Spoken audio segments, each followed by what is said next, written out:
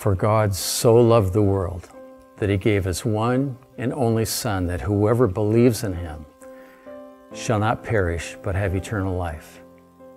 Hi, I'm Rick DeHaan, and many of you could have quoted that right along with me, this beloved verse from John 3:16. It's the gospel message in just a few words.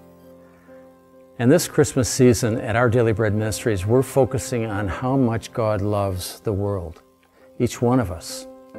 In fact, he loves us so much that he sent his Son to die in our place on the cross for our sins. And this is the great news that we want to share with everyone. So we're asking you to help us spread the good news this season.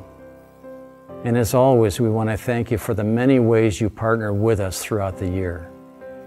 Let's celebrate our great God and his amazing love for each one of us. For God so loved the world.